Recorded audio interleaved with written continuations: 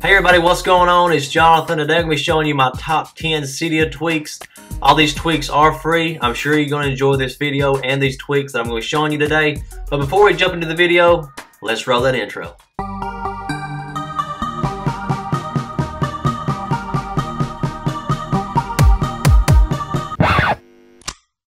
Okay, coming up first is a Cydia tweak called Unlock Sound 7.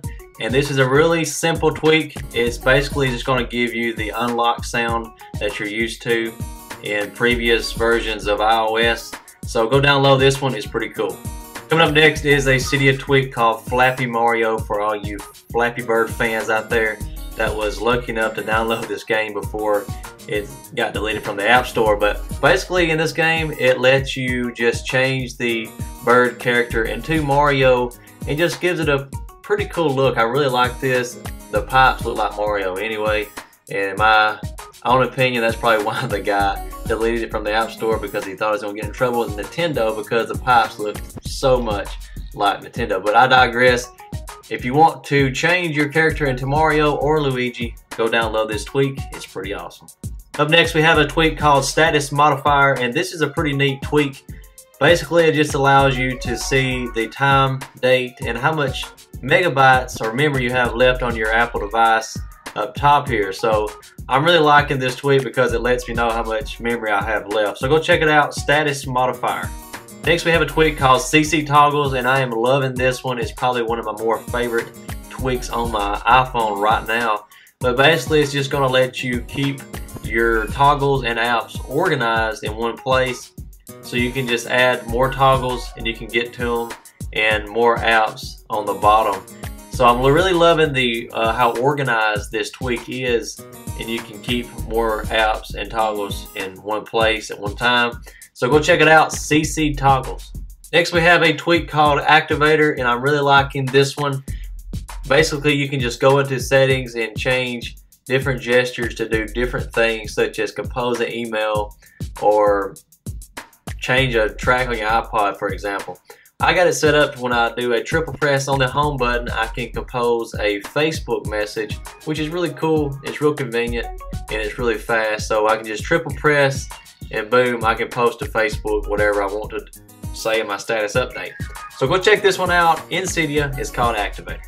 This next tweak is called Classic Dock, and the name kind of explains itself. It basically just lets you go back to the dock that you had in iOS 6 before Apple changed it to the boring dock that we have now in iOS 7. So you see the reflection you have on your icons here. So go check this one out. It's called Classic Dock. This next tweak is called Clip Shot, and I'm really liking this tweak. Basically it allows you to take a screenshot, and you have two options. You can save to camera roll or save to clipboard. So in the save to clipboard option, you can just copy that and open up messaging or an email and paste it directly into that message, so it won't save it to your camera roll and use up your memory. So I'm really liking this tweak. Go check it out. It's called Clip Shot. This next tweak is called Messages Customizer, and this is a cool one. Basically it allows you to go into settings and change the way your messages look, the background color of the message bubbles, plus the color of the text. You can just mess around with it until you get the color you want, and it's pretty neat. I really like it. Go check it out in Cydia, Messages Customizer.